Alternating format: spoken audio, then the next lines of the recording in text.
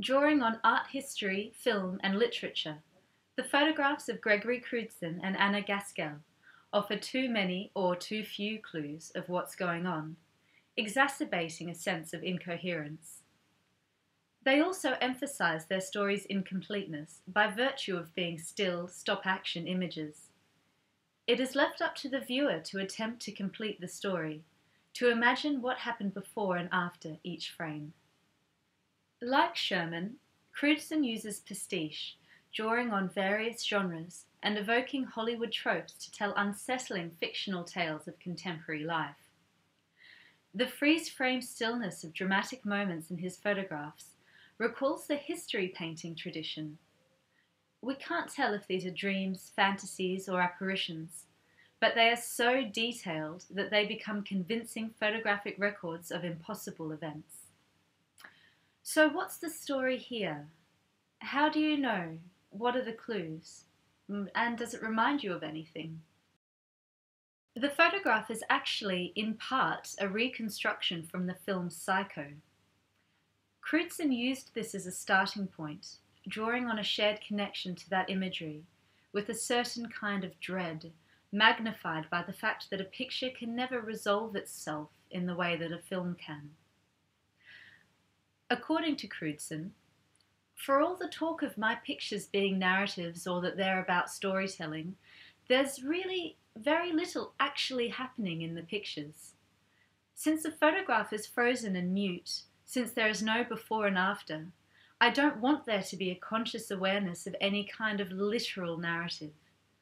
And that's why I really try not to pump up plot. I want to privilege the moment. That way, the viewer is more likely to project their own narrative onto the picture.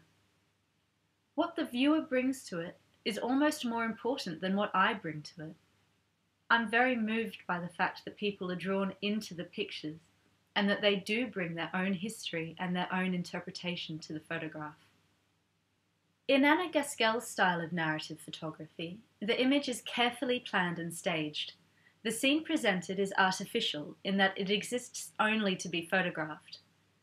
While this is similar to the process of filmmaking, there is an important difference. Gaskell's photographs are not tied together by a linear thread. It is as though their events all take place simultaneously in an ever-present.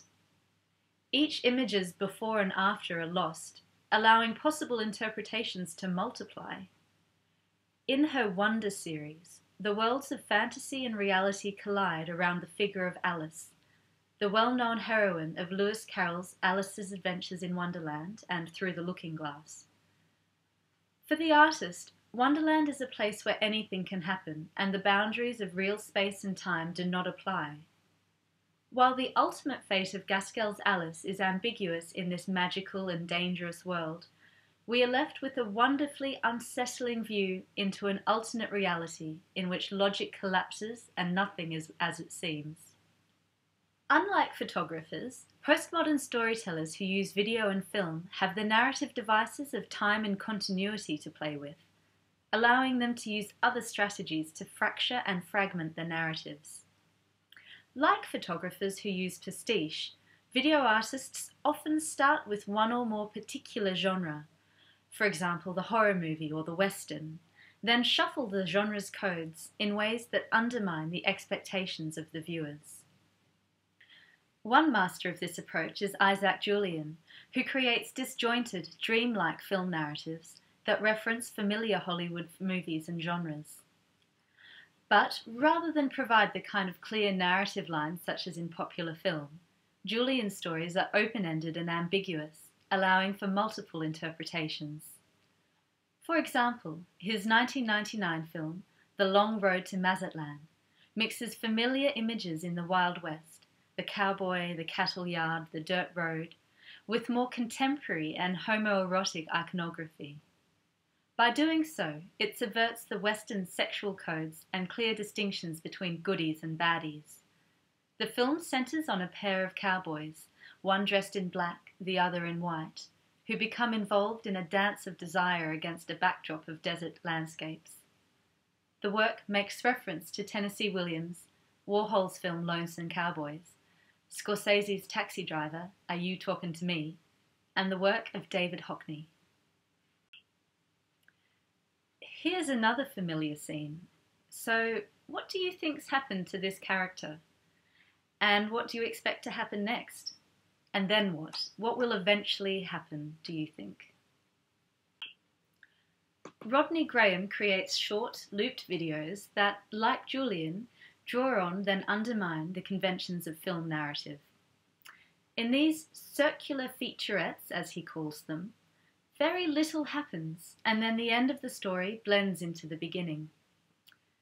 Vexation Island draws on the novel Robinson Crusoe, the original shipwreck narrative. A fantasy as escape from civilization, the genre lives on in contemporary forms like Tom Hanks' film Castaway and the reality TV series Survivor. Graham's 9-minute-long version presents a figure lying on the beach, presumably shipwrecked. He wakes up and a noisy parrot directs his attention to a coconut tree above. The man shakes the tree, causing the coconut to drop on his head, and then for him to pass out and return to the state in which we originally found him. So how is this different to other shipwreck tales like Robinson Crusoe and Castaway? Well, Graham's version of the shipwreck story suggests not triumph over self and outside obstacles, but the futility of imagining escape. Pierre Huyghe also draws inspiration from films. In The Third Memory, the story of a Brooklyn bank robbery gone wrong is told 3 times, from archival television footage of the actual event, from a fictionalised film recreation starring Al Pacino, and thirdly, as it was recounted almost 30 years after the fact by one of the protagonists. Because the bank robbers took hostages and engaged in an 8-hour standoff with police, the actual event was broadcast live on national television. The film version was A Dog Day Afternoon, the highly acclaimed 1975 film by Sidney Lumet. The third version was a reenactment from The Surviving Robber on a set based on the fictional movie set. So, do you think the third version, the reenactment, was closer to the original event as broadcast on national television, or to the fictionalised Al Pacino film? Pierre Huyghe, discussing the relationship between fact and fiction. So now you have a guy which is in jail, and someone come and say, hey, look, you have a film about you, and then you see Al Pacino, and you see his life. You see, this hard moment of his life played by someone else, right? So I invite this guy, the actual robber, the bank robber, and I reset the fictional bank in Paris, and he's actually doing a reconstitution of what happened. In a certain way, he's narrating what happened, but by narrating, he's also acting, right? I give him a set twice like that. And he's in the center, and he have different people, and it's him who say, you are the bank manager, you go there. Me, I was there, I enter. It's like a police reconstitution. What is interesting here is the same thing, is that you have someone who is unable today to know the difference between the real event that happened and the fictional situation he confronted, right, which is the film. So when now he's actually try to rememorize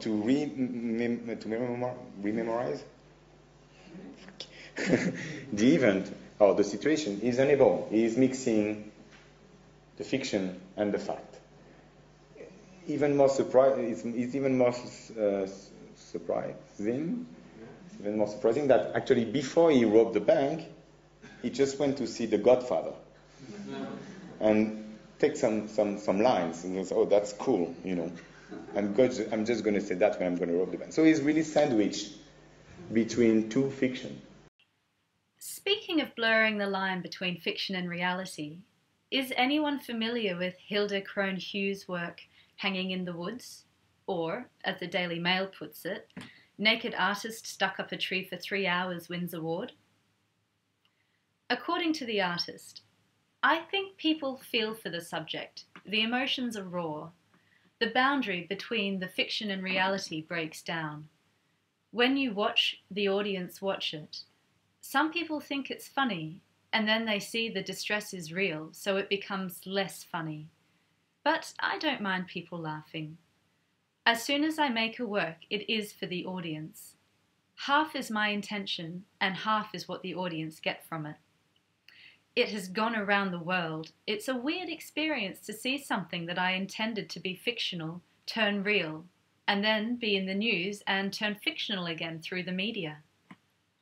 Like Pierre Huyghe, Catherine Sullivan also presents multiple versions of the same narrative, drawing inspiration from films. For example, in Gold Standard, Hysteric, Melancholic, Degraded, Refined, she reworks a pivotal scene in Arthur Penn's 1962 film The Miracle Worker, in which Annie Sullivan tries to teach Helen Keller how to eat by herself. The scene is presented in multiple versions side by side, each time with different actors whose race, age, and even gender vary. With such drastic changes of identity and mood, the meaning of the scene constantly shifts, so that at one point it may seem a model of enlightened instruction, and at another an exercise in sadism.